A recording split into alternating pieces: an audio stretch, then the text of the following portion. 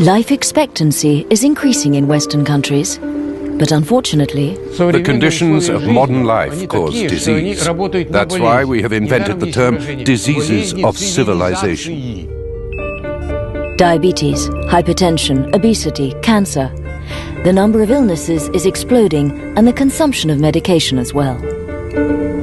The side effects of some of these chemical crutches regularly make news, creating an atmosphere of distrust.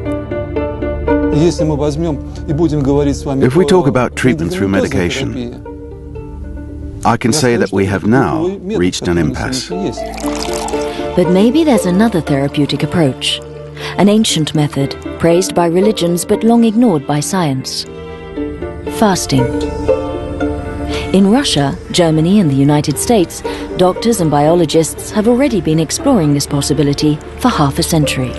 We wanted to know if it was visible in the laboratory at the hormonal level. Calorie restriction has an effect. Can we make it a lot bigger if we starve the organism? How does fasting work, and what kinds of pathology is it useful for? The results are remarkable, especially in the treatment of the disease of the century.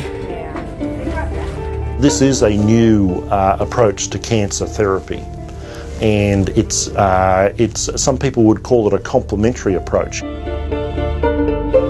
The results of this work open up unexpected perspectives and indicate a different approach to disease and treatment.